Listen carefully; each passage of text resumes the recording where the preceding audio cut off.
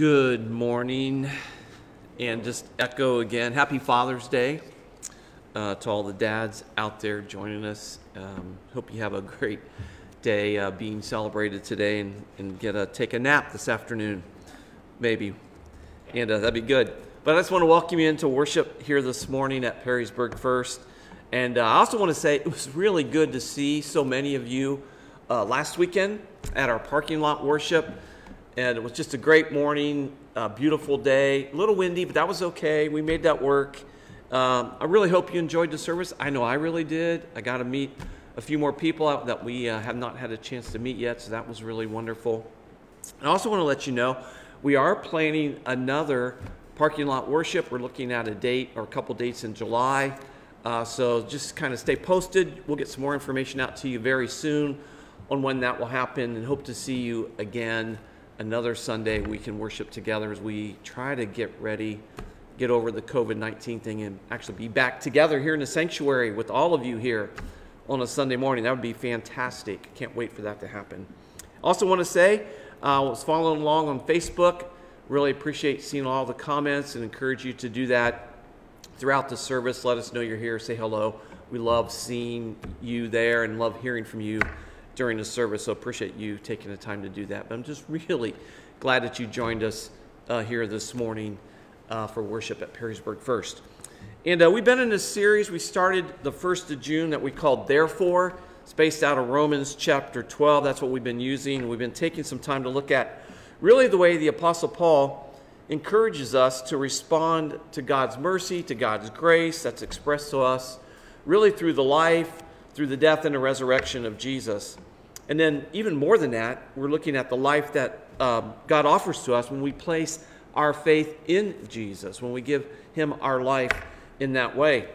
And so the first week we talked about what our reasonable response is, given the working of God's mercy, God's compassion in our life, and really the difference that this makes for us, that his grace makes for us in the way that we choose to live. And we looked at what Paul said. Paul said we're to offer our lives as a living sacrifice. And what that means is we're giving our life to God to use in the way that he wants to use it. So we're just giving ourselves to him to be used in whatever way he decides to use us in whatever moment he calls us to. And so then last week, we were talking about the second part of that verse, and our calling as Christians to not be conformed to the patterns of living that's being offered to us by the world. In fact, Paul said, instead of that, we're called to be transformed in our thoughts, in our attitudes, in our actions, as we renew our minds, as we set our thinking on the things of God and the things that he values in his kingdom. Because God came to bring a kingdom. He said that. Jesus said that he came to declare God's kingdom, to bring usher in God's kingdom. So we put our faith and our value in that kingdom, not in the kingdoms of the world, but in the kingdom that God is bringing about. And Paul said, as we order our lives in this way, that we don't that we're not conformed to the patterns of this world, but we're renewed by the transforming of our mind, setting our thinking. As that happens, then we're able to test and approve, to discern, he says, to live into God's desire for us. And Paul says that desire, God's will, is good, it's pleasing, it's perfect for us. So it's a great word to us to open up this series. And so this week we're going to continue. We're going to look at Paul's encouragement to us in verses 3 to 5. We're going to talk about humility and this idea of thinking rightly about ourselves. Not too highly, right? We don't think too highly, but also not too lowly of ourselves. And that matters because it impacts the way we live out our faith, the way we serve others, the way we serve God, and the way we understand ourselves. And then next week, we're excited because Pastor Andrea is going to finish up the series. She's looking at verses 6 through 8. And so we're excited to get a word from her next week. I know many of you love Andrea and the word that she brought during all the time. And so we're excited to have Andrea back preaching next weekend. And I think she's excited as well to be preaching again. She says yes. So we're excited about that. But let me pray, and then we'll jump into passage today. Let's pray together. So God, we thank you today for your presence here with us. God, for your desire to be with us, to share this time with us, to speak to us, to make yourself known to us, to open up your words so that we can hear your heart for us today. So we pray, come Holy Spirit, awaken us to your presence, awaken us to the word that you have for us today. Help us to receive it with an open heart, with an open mind, and to walk in boldness of faith in a way of responding to what it is you say to us today. So we just give you the glory now for what you're going to do in this time. We pray all these things in Jesus' name. And all of his people said, amen. If you have your Bible, I hope you have your Bible at home. Turn to Romans chapter 12. And I just want to encourage you. I like to do this every once in a while. As we're reading Scripture, as we're talking through it, feel free to underline, to circle, to make notes in your margin. You know, I look at my page and it's all marked up. Different things that I've learned and different ways God's kind of revealed himself to me as I've been reading at different times. And so do that. It's okay to write in your Bible if no one's told you that before. Feel free to underline, circle, write in the margins, make notes, all those things as we're going along. And I do hope that you've been reading along with us through the book of Romans these last couple weeks, reflecting on what words Paul has for us, kind of the deep theology he shares, that amazing richness that you find all through Romans. I hope you've been doing that along with us this month, and continue to do that this next week, week and a half. This is Romans 12. I'm going to read all of it, 1 through 8 again today in our time together. So let's read. Paul says, therefore I urge you, brothers and sisters, in view of God's mercy, to offer your bodies as a living sacrifice, holy, pleasing to God. This is true worship. He said, this is worship. This is your spiritual act of worship. Do not conform to the patterns of this world, but be transformed by the renewing of your mind. Then you will be able to test and approve what God's will is, his good, pleasing, and perfect will. For by the grace given me, I say to every one of you, do not think of yourself more highly than you ought, but rather think of yourself with sober judgment in accordance with the faith that God has distributed to each of you.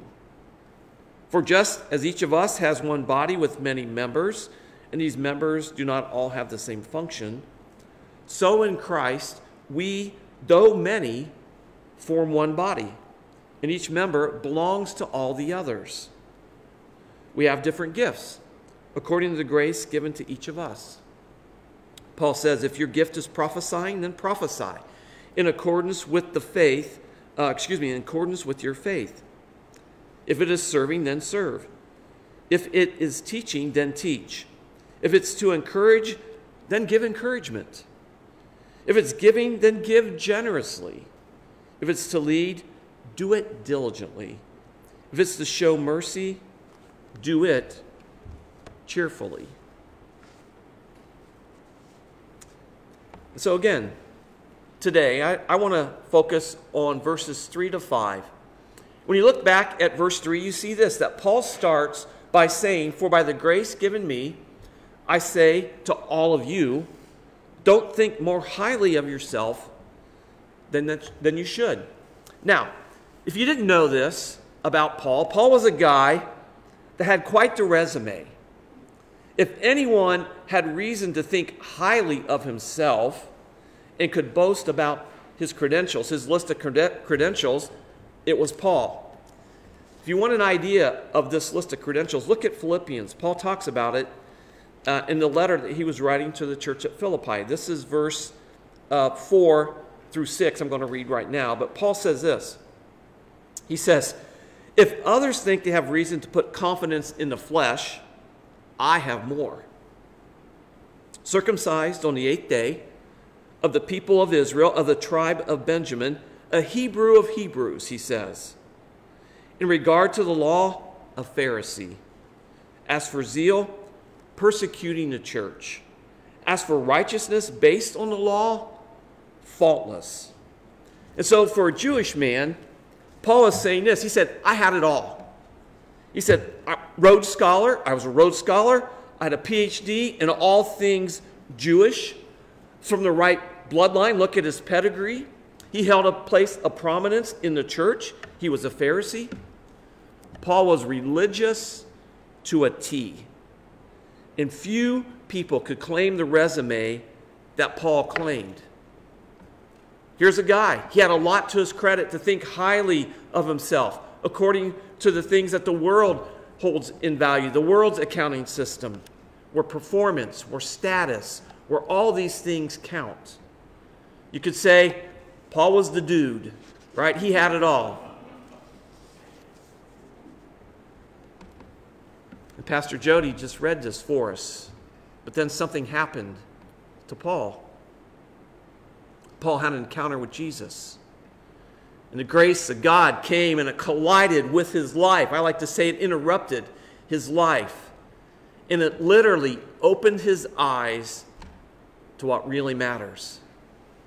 So now Paul could say with the utmost honesty and sincerity and humbleness the rest of this passage in Philippians, verse 7 through 9. Paul says, "But whatever were gains to me, I now consider loss for the sake of Christ. You see, what is more, I consider everything a loss because of the surpassing worth of knowing Christ, Jesus my Lord, for whose sake I have lost all things." Paul says, I consider them garbage. And the word literally means waste thrown to the dogs. Dung even. Garbage. Worthless, he says. I consider them garbage, that I may gain Christ, be found in him, not having a righteousness of my own that comes from the law, something that he earned by his own effort, but that which is through faith in Christ, the righteousness that comes from God solely on the basis of faith. And for Paul, all that mattered was knowing Jesus and gaining all that Jesus has to offer. He had clearly come to a place of faith in his life where he realized all of those past accomplishments that he had were of little value without Jesus. All those things that he had put his worth into, that he found his identity in, now it didn't rest in that anymore. It rested solely on his faith in Christ. If he was going to boast, he was going to boast about Jesus. This is from Galatians 6:14. Again, Paul writing, he says, "As for me, I never boast about anything except the cross of our Lord Jesus Christ. Because of him, my interest in this world, it's been crucified. And the world's interest in me has also died." Paul experienced God's grace, and it radically changed his life. Radically changed his life. And that's the thing about grace, isn't it? It's a humbling gift. There's nothing we can do to earn it. God offers it freely. All we can do is receive it. And friends, when we rightly understand this gift of grace, it sets us free. It sets us free. And we see that because Paul's focus shifted from the pursuit of status, of social standing, of all these things he was strove for so hard to get and accomplish. He said, I consider them garbage. And his focus shifted solely to the pursuit of Jesus. It was the fruit of humility in his life. So take a moment.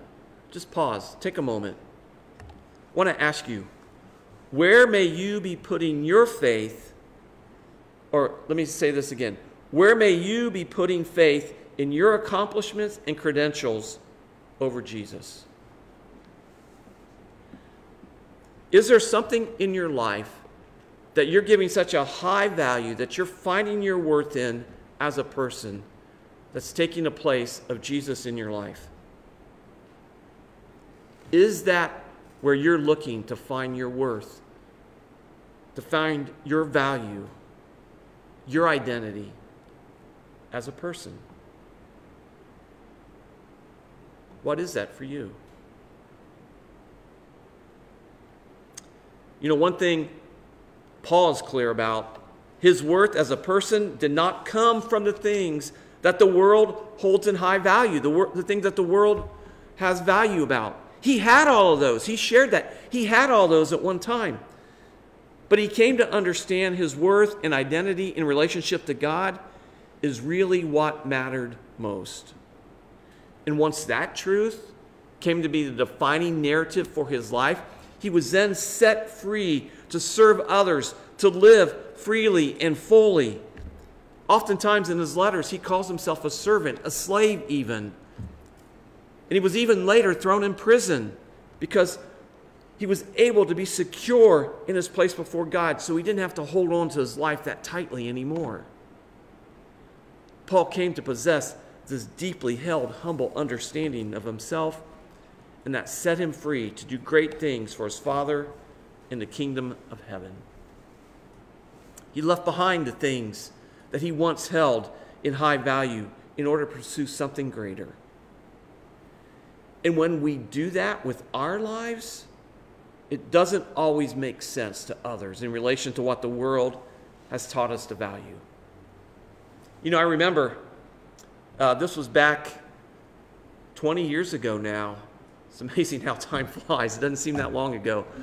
But 20 years ago, when I first felt God speaking into my life, calling me out of my first career into another career, into vocational, full-time vocational ministry, I remember when I told my parents I was going to leave my career as an engineer and go to seminary and become a pastor. Now, they had a hard time at first understanding why. I think they were proud of what I had accomplished in my life. And I remember them. I think this was my mom. One time I was at their house, and we were talking about this, and she said to me, and you can't call me this, but she was my mom, so she can. She said, "Jimmy," she said, "why would you throw away everything that you've worked so hard for?" And, you know, career-wise, she had an argument. At that time, I had 2 degrees in engineering, a bachelor's and a master's. I was a licensed professional surveyor in the state of Ohio, a licensed professional engineer. I had a job with some status as a city engineer. I was fairly well known in our community. A lot of people knew who I was.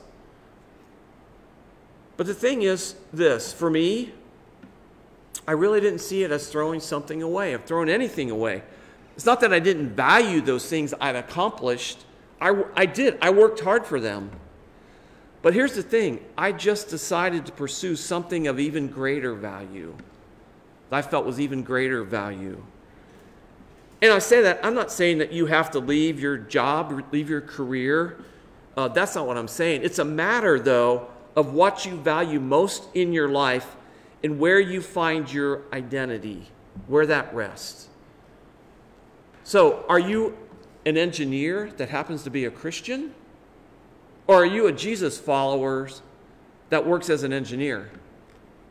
You know, are you a doctor that just happens to be someone that has a Christian faith? Or are you passionate about Jesus and you serve others by living out your medical career? Could hold for any teacher, lawyer, professor. You know, let's be honest, you could be a garbage collector. But who are you first? And how are you living that out? How's God calling you to live that out in response? Where is your identity, first and foremost? How do you identify yourself when someone asks you? Because when we boil it all down, what Paul's talking about here, think of yourself with sober judgment. It's a command to think accurately about yourself. As Paul says, not too highly, but also not too lowly. It's about a right understanding. Just look at that text again. Paul says, in accordance with the faith that God has distributed to each one of us. I mean, it all comes from God anyway, right? It's not ours to brag about. Humility is a gift. It's the freedom to stop trying to be what we're not or pretending to be more than we are, and deciding to let God define our worth and what gives value to our lives. Humility is not thinking less of yourself, it's thinking of yourself less. Do you hear that? Humility is not thinking less of yourself, it's thinking of yourself less. Leave it to C.S. Lewis to say something profound like that, right? That's who said that. Again, we're not talking about thinking right, again, we are talking about thinking rightly about ourselves. That's what we're talking about. And this is why it's important. Sober judgment, thinking accurately, rightly about yourself. It's because if you think too highly of yourself, you may not see your need for other people, and you may have a hard time of loving others. But then on the other hand, if you think too lowly of yourself, you may not feel worthy to allow yourself to be loved by other people. And as a follower of Jesus, we need to love and be loved. We need to know and be known. We need to serve and be served. But if we learn to think accurately of ourselves in relationship to God, then we're set free to receive love and to give love in the way that God designed. And so the reason that Paul encourages us to think of ourselves with a right of understanding, what he calls sober judgment, it has to do with the end of verse 5, where Paul says this. He says, each member belongs to all the others. You see, we belong to one another. And when a person rightly understands their identity in relationship to God, they're set free to serve others without regard for themselves. Nothing's too far above or too far beneath us to do in the service of others. Humble service becomes a way of life. We serve out of love, right? Not out of obligation, not as a way to gain the approval of other people, not as a way to feel good or feel better about ourselves, but we serve out of love. You see, our big problem comes when we mistake our worth as a person with our performance of a job, maybe our place within a relationship, our position on a team, or fill in the blank for whatever that is for you.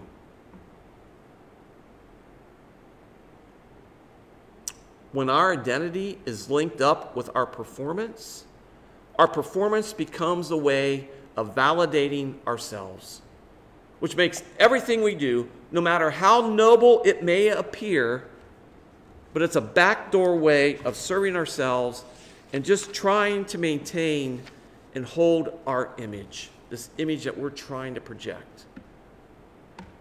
But I want you to hear this today. If you hear nothing else, hear this. Your worth as a person does not come from the things that the world values and encourages you to pursue. Your worth comes from Jesus and the gift of faith that God has granted to you. If you are a follower of Jesus, Scripture says you are a child of God. That's who you are. That's who you are. Understanding and knowing your identity and worth in relationship to God will set you free to live with sober judgment and to love and serve others for their sake and not your own. So I just want to take a moment here at the end of the message today. I want to share with you why I wanted us to spend this time reflecting together on Romans chapter 12. You see, first and foremost, my hope was this, that you would be encouraged in your faith. And wherever you are on that journey, wherever you may be on that journey, maybe you're a new believer and this is a new thing to you following Jesus, so you're early on. Maybe it's 40 years for you that you've been a Christian. Wherever you are on that journey of faith, my hope for you is that you are encouraged to take the next step of faith in your journey to Jesus. Whatever that looks like for you. Allowing Him to lead you each and every day. Because as long as you're breathing, as long as there's breath in your lungs, you still have more room to grow. There's still more that you can learn about God and following Him. He's not done with you yet. I also have been praying that this series will help deepen your understanding, deepen your experience of the life that God wants to share with you, and for you to understand more fully what that looks like as the Holy Spirit brings to life that faith within you, within each of us. Friends, as we get to know each other better, I think you're going to find that one thing I'm very passionate about is coming alongside people and helping them to grow and develop in their faith. You see, I get excited. I get so excited when I see people taking steps of faith, when I see them moving closer to God, deepening their trust in God, growing in their love for Him, growing in their love for other people. Basically, what I'm talking about is growing as disciples. That's what discipleship is. I'm passionate about that. My heart beats there. I long for each and every one of us to continue to grow in our hunger for God, our hunger and our desire for Jesus, the things of God, His kingdom. I pray that we become more and more and more awake to God's Spirit as it breaks into our life each and every day. I believe God's Spirit is around us each day, breaking in around us. I think we miss it a lot of times, but I just pray we become more awake to that. And why do I want us to grow there? Why do I believe this? Because I believe with everything within me that Jesus can be the difference maker in your life. I believe that. And the truth is this: I don't want you to miss out on all that God has for you. I don't want you to miss out on that. So I've been and I will be praying that you become more and more aware of the possibilities and the promises that come along with this life of faith in following Jesus. And I'm praying that your faith becomes the foundation, the defining mark of who you are, and that you live out of that to the fullness that God has for you. Let me pray. God, I thank you for this great gift of life that you offer to each one of us.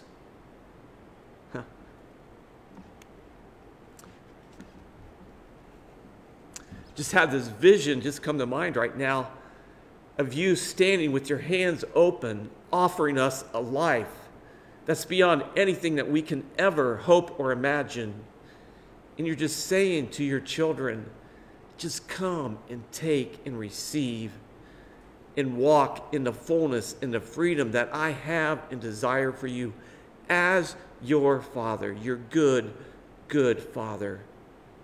He's saying, you can trust me. Let go of those things the world has told you matter the most, that you've been clinging to and holding on to find worth and value in your life, and come to me and allow me to define that for you so you can walk in the fullness that I have for you. So God, we just pray today that we would be that kind of people, that we would freely receive this gift that you have for us, and we would come to know the fullness of the life that you have and you want to share with us. So Holy Spirit, unlock that within us.